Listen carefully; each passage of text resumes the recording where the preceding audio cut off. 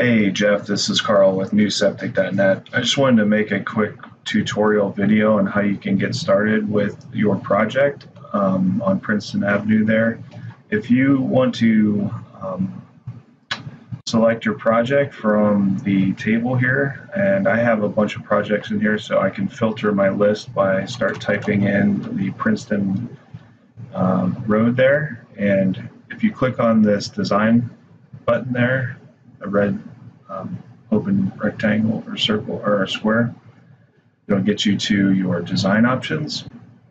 And you had mentioned that you wanted to design a system, a split mound system for test bore 2 and 3. So I can go to the NewSeptic mapping application by clicking on this button here. And NewSeptic loads up the project, and since you put in the GPS locations for the test holes, and we should be good on having that load up as the correct parcel for the map. So NewSeptic loads up your parcel, which is in red here, and a 10-foot buffer, and normally a 50-foot buffer too, but I was already looking at this, so I turned that off. You can turn off your layers here by clicking on this button here. And it looks like you have NewSeptic loaded up only one contour grid. You can load up additional contour grids that are missing by clicking on your tools and click on the contour button and click wherever you want to add that additional contour grid. So NewSeptic fetched that additional contour grid, and first thing I like to do is just read the contour lines, and what I'll do is I'll turn on the aerial image by clicking on local aerial image and exit out of this Windows. So it looks like this is going to be a replacement. There's an existing house here possibly. So and you had mentioned that you want to do a split mound in test bore 3 and 2. Areas 2 and 3. So it looks to me like what I would do at this point would be go back to my other tab here, which has my design options that I'm working on. So what I would do is I would just click on the design for test bore 2 and 3. Either one, it looks like they're the same loading rates that were generated for those. So I would click on that design plan, and NewSeptic will roll up a workable plan for you at that point. So every time you click on one of those calculator buttons from the previous page for any of the system types, you can roll up a new workable plan. So there are some details you can change, but it would work and meet the code specs. So it looks like we need a 178-foot trench for the mound system, and if you want to look at it this way, there's two laterals for a center feed mound and 89-foot laterals. So if we split the mound, if we do two 89-foot laterals or two 89-foot mounds, then we can figure that we can split the mound that way. So what I like to do is I'll click on the tools button and get a measurement. So I'm going to measure out here on this contour, and the mounds have to be installed on the contour lines and do roughly 89 feet. So swing that around to be more on the contour line, and depending on how these trees are situated and what's going on there. So we have to stay 10 foot off the property boundary, which is you can see that dashed line is the 10-foot boundary. So I'll just kind of tentatively plan on having one of the mounds that way, and grab the measure tool again, and I'm going to measure out right on test bore 3, and it looks like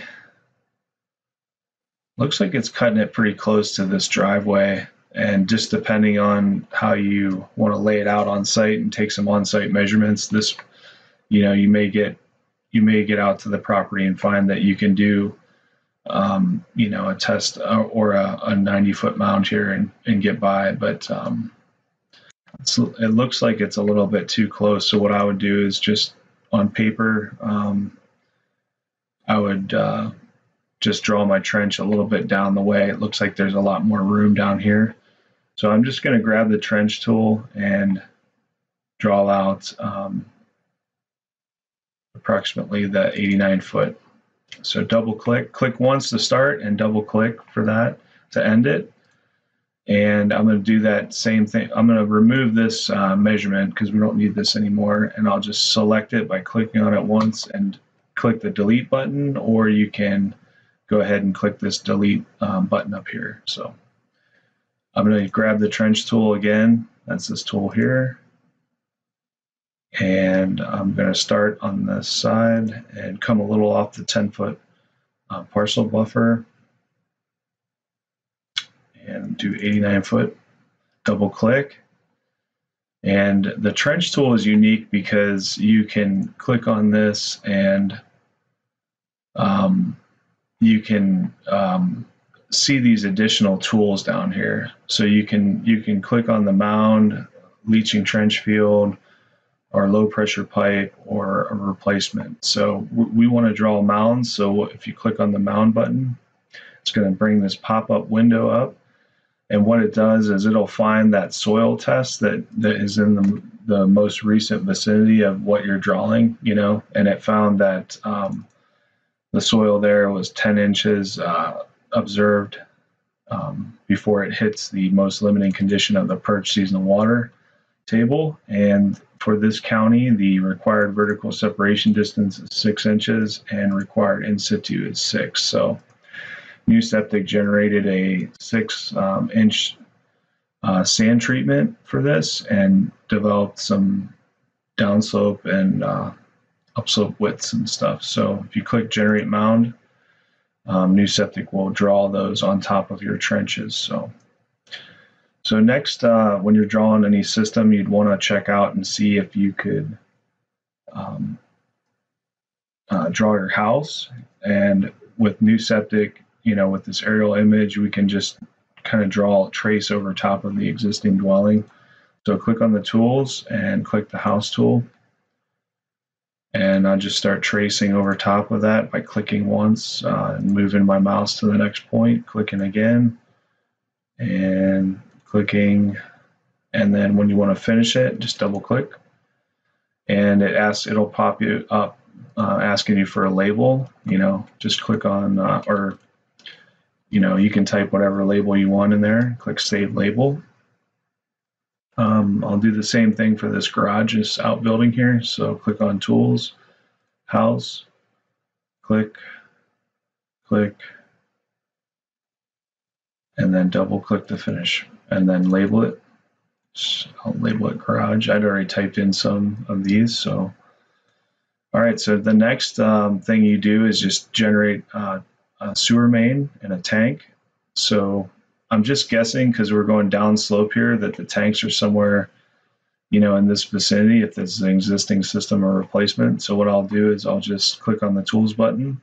NewSeptic has 4 pipe tools to draw, and it's color coded, and it's pretty easy to just kind of keep track of what you're doing. So sewer main, click on that tool, start at the house. And, obviously, if you had insider information on where the sewer main is, you could do that more accurately. So I just click once at the start of the house, double click to finish. And next I would draw some tanks. So NewSeptic has 4 tank tools: septic tank, dose tank, pre-treatment tank, and what we call a treatment train tool. And it basically is where you can save a bunch of treatment trains that you may install frequently. So you can click on this treatment train tool. I like to use that a lot. So click on the map where you want to draw the tanks. So I have all these saved lists of tanks that I previously had loaded in to my treatment train list. You can build your treatment trains here. and then you can save them off when you start drawing tanks on there. So I'm going to use this Uniontown 4-bedroom because I'd already previously added that to my treatment train list. Click draw treatment train. At this point, I would shut off the aerial image, so just to make my drawings a little more clear. So NewSeptic draws the tanks facing south, or flowing south. So this would be your 2,000-gallon septic tank, and this would be your 10,000 or 1,000-gallon dose tank. So you can hold the shift key and select one, and then hold the shift key and select the next one. So you can move both of the tanks around on the drawing. So let's just kind of line this up with the sewer main, and you can click on the center of the tanks and move them like that. So just kind of lining those up. And now what you can do and frequently recommend you do is to save your map off. So you can click this button, Save Map, up here. You can also hold the Control S keys, and that will save your map. And it's probably just best to save those more frequently than not. So these, the thing with split mounds is per code, they have to be installed 50 feet apart, and these definitely are 50 feet apart. And we can just add a measurement tool, add a measurement on the map just to kind of show that. Double click to finish. And so these are 150 foot apart. They are on definitely different elevations. So that is definitely some of a concern when you're talking about the flow pressure of these systems, because this one down here should be under a higher pressure, and this one up here would be not getting as much pressure due to the elevation differences. I'm not sure if it would be significant or not, but just as a kind of fact that's how it is. So what you can do is draw your force main tool now. So since we're looking at this as like a 2 lateral center feed, and we're doing a split mound, and each one of these is 89 feet long. If you think about that as 2 separate mounds, 2 separate laterals, we could do 2 end feeds here. So this could be the point of where the force main connects, and this would be the point additionally where the force main connects. You could also do 2 center feeds here, and have the force main come up here and split this into 2 different locations that way. And that might be the easiest because you're dealing with this driveway here, and it might be easier that way. So what we can do is click the force main tool, and I'll just click them at the end. So NewSeptic will kind of snap the force main to the ends of these trenches, which is a little pretty convenient there. So we can click here. So that's 172 feet roughly. Double click to finish. If you want to edit these lines at all, you can right click on the feature or select it first, and then right click and click edit feature. And then you can, this blue dot will appear on the feature along the line, and if you click and hold it, your mouse, you can add some vertex points there and change the location of it. So what I'll do is I'll click the force main tool again, and I'll draw from the dose tank, and I'll just connect it in the center approximately.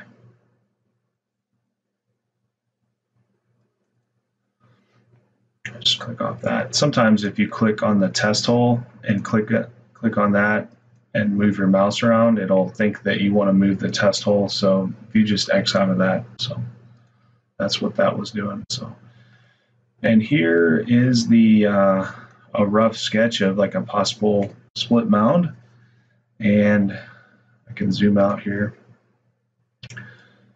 So other things you can do to annotate up the map are you could click the tools, you could add a well, city water line, a benchmark, and NewSeptic has other features like adding or exporting your GPS points if you had GPS units, stuff like that. So definitely all these tools are explained in the guide here. So if you click on the guide,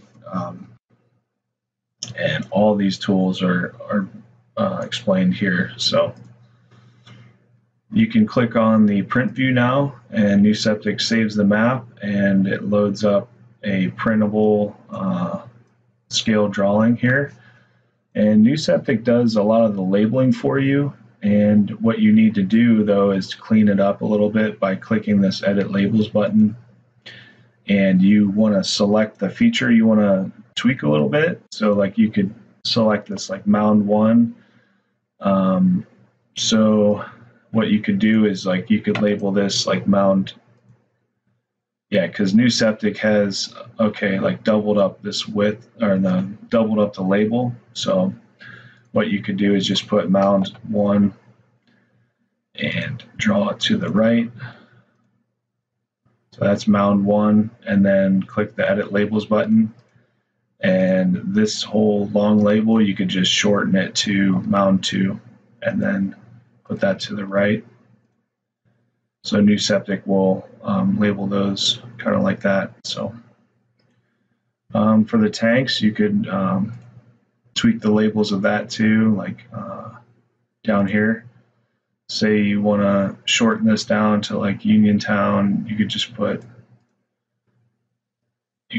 remove this like septic tanks incorporated and put that. And if you want to do that to the left, you can rotate the text.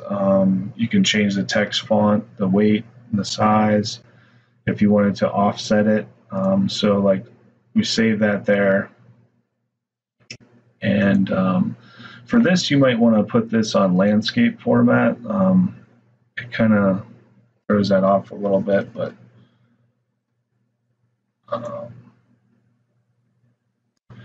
so edit these labels again. Let's do the septic tank, or the dose tank, sorry. Move that to the left. So we could edit our sewer main. We could just shorten it to, let's say, 40 foot. And move that to the left, save that. And the house too, we could label the house. Maybe move that to the right, so that's down there. And so basically, what we could do now is save this layout, save the labeling that we did. We could click Show Legend on Map and do a print of that. So NewSeptic will add a legend to your map. This is a scaled map, 1 inch equals 50. It kind of defaults to that scale. So so you could definitely print off a scaled map here with contours, building, anything you want to draw on the map, and have it NewSeptic just print this off. So that's a pretty quick demo. I had an example of a recent split mound I did, a design plan, and the only difference from the plans is I have on the hydraulic profile, I have this split mound sheet kind of showing the elevations at each mound, the existing grade, and then the mound height and stuff like that. So like E and F, mound, top of pipe. And then I just use that, have a custom setup for mound 1 and 2 details. So I am going to just see if I can get a call and do a demo with you, but this would be like a quick overview on what we can do for a split mound. and I'll just talk to you here soon and get this worked out for you. Thanks.